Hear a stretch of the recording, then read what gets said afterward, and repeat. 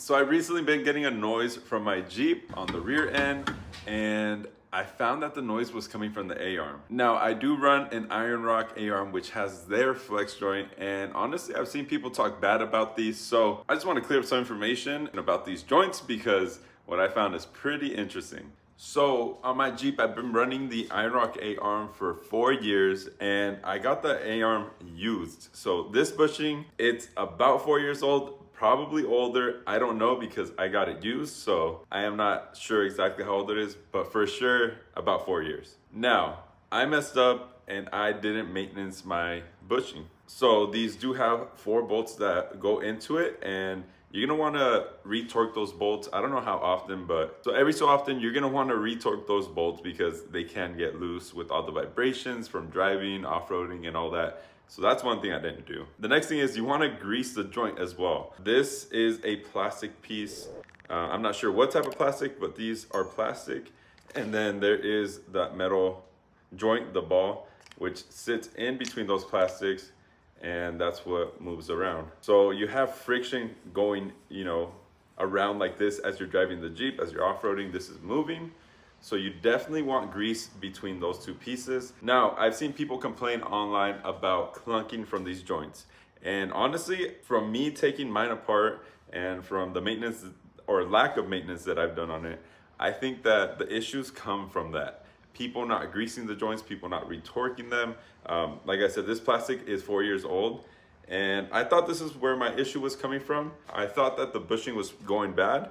So I ordered a new set, but I ordered the wrong ones.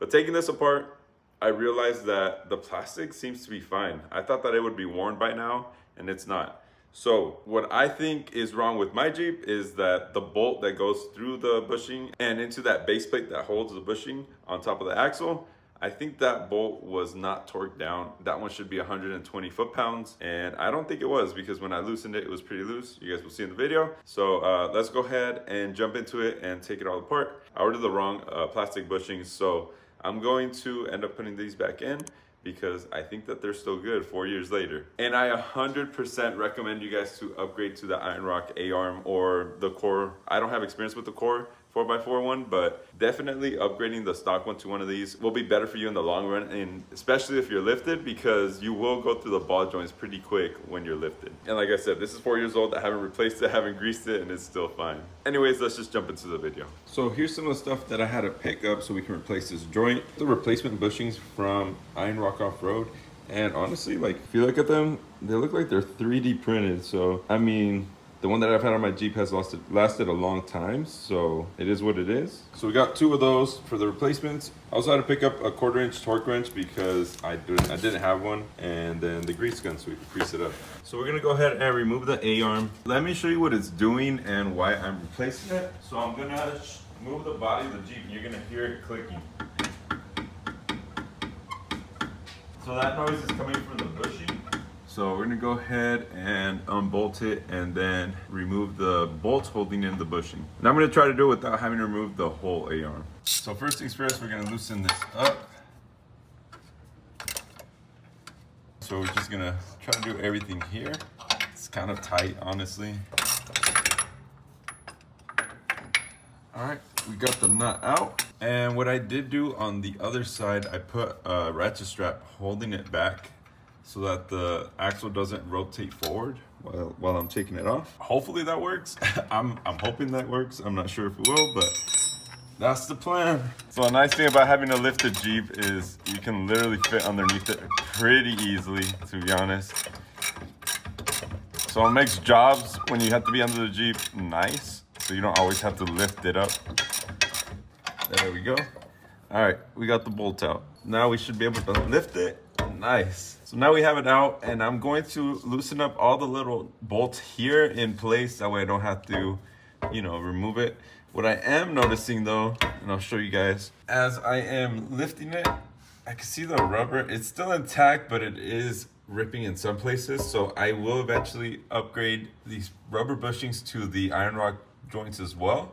They have a kit so you can do that, and what that'll do is it'll give you more flex on those joints instead of them being rubber and ripping over time. Granted, I've had these for like 2 or 3 years, so they've lasted a good while. And you can get rubber replacements too directly from Iron Rock. All right, so what I'm using is a 3/8 wrench and then the size 4 Allen socket. And a socket will not fit on the nut side because it's so close to the edge of the sleeve it goes into, so you definitely have to hold it. All right, and we got one out. I see a lot of people asking about these A-arms. Honestly, they are worth the upgrade. In my opinion, they are, because it just makes it so much easier to replace parts on it.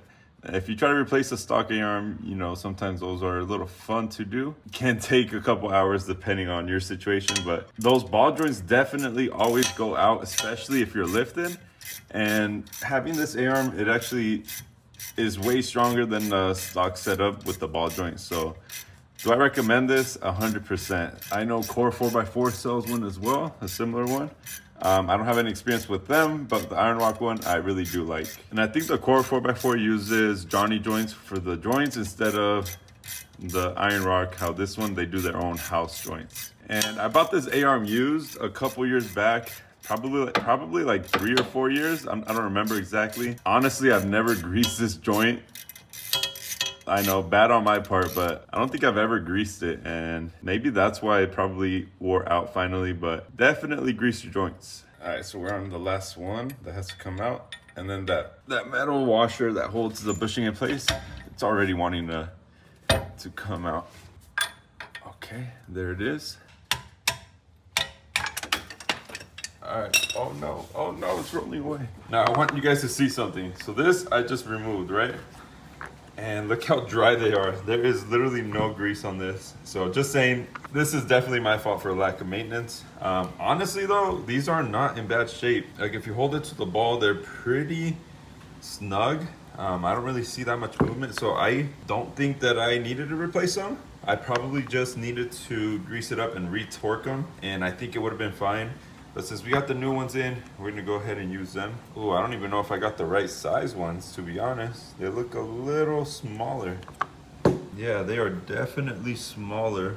But I got these for the A-arm, so I'm not sure what happened there.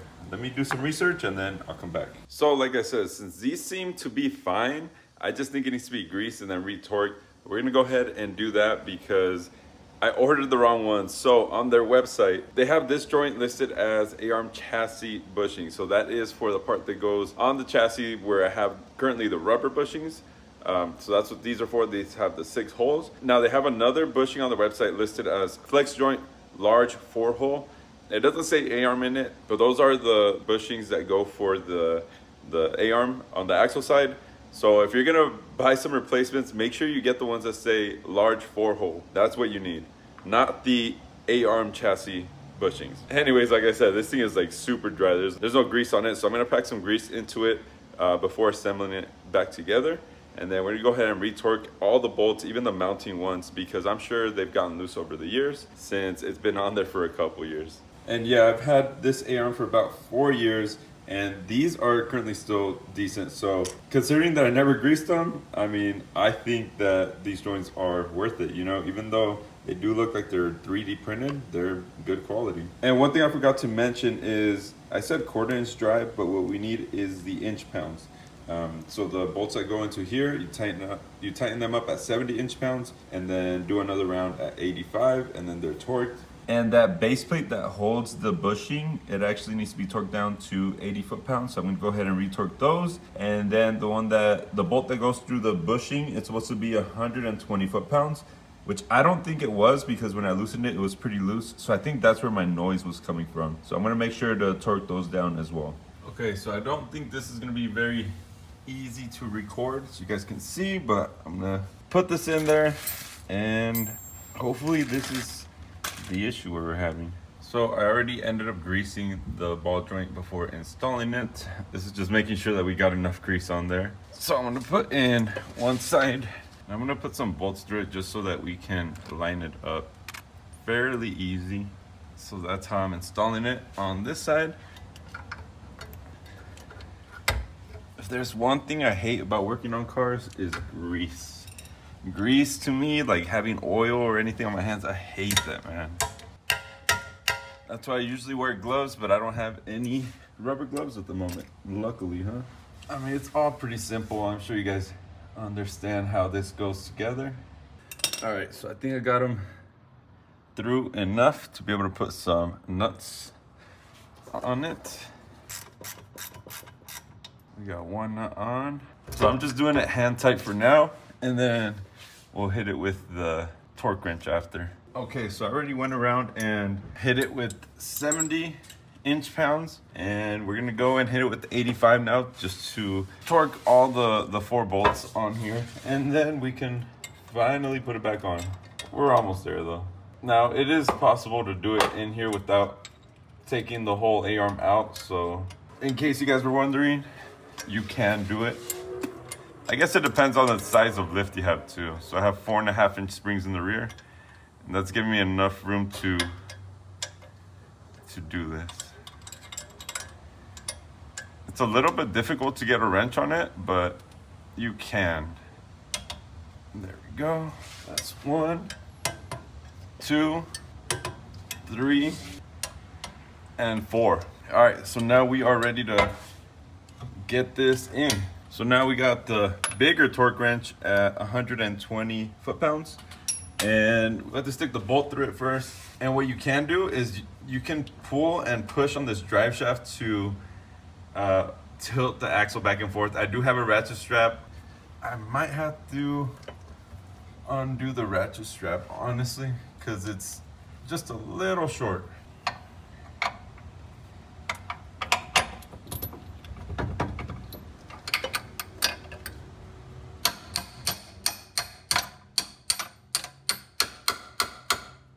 Got it almost all the way through. I think I just need to hit it and we should be good. Bam, now we got that through. Put the lock washer, and then nuts. And I know I get a lot of questions from you guys. Why is the nut here when it should be on this side? This is how I bought it. I never took it off, and it's been fine. I mean, it hasn't gotten stripped or anything, so I think it's fine. But yeah, this should be on this side. You guys are not wrong. Brother, the Harley guy's out. Hell yeah, brother. It's always nice when you can only do 1 click on the torque wrench, huh? That's what you get when you buy it from Harbor Freight. All right, we got it all torqued down. Now, it's no longer making any noise. So I think that's what it needed, just to be torqued down. Okay, so I learned a lot today. The fact that those joints are actually good. We got it all back together again, and now when I move the Jeep, there's no more clunk. So I'm assuming over time some of the stuff got loose. We put grease in there because it definitely needed some. I didn't have any. Torqued everything down. The small bolts to 85 inch-pounds, and then the larger bolt that holds the bushing in place to 120 foot-pounds. Now, everything seems solid now. There are some pros and cons, I guess, to these type of joints compared to the Johnny joints. The Johnny joints is a C-clip that holds it versus this. It's 4 bolts that you need to go in and re-torque. Another thing about these bushings, it is no longer a rubber style bushing, so it is gonna give you more road noise, I guess, in the end of the day. I don't think it matters. It's an off-road car. Like, it is what it is. Is it hard to rebuild them? No, absolutely not. I did it without even taking the A-arm off. If I took it off, I'm sure it would be way easier, but it can be done. I also do have the same style joints in my front long arms and also on the axle side in the front. I think they are worth the upgrade, in my opinion, and then especially now seeing that I haven't greased it since I put the A-arm in, which was about 4 years ago, and it was used, so it already had some time, some use on that part, along with not retorquing it, so I was not maintaining it right, and the fact that those plastic pieces are still in good condition, still usable, I mean, it's solid now. I give that a 10 out of 10. Like, I would definitely recommend these to people, especially the A-arm upgrade. If you guys have any questions, just leave them down below in the comment section. If this video helped you out with some of the Iron Rock products and how to rebuild those bushings, leave a like and share with a friend, and I'll see you guys on the next video. Peace.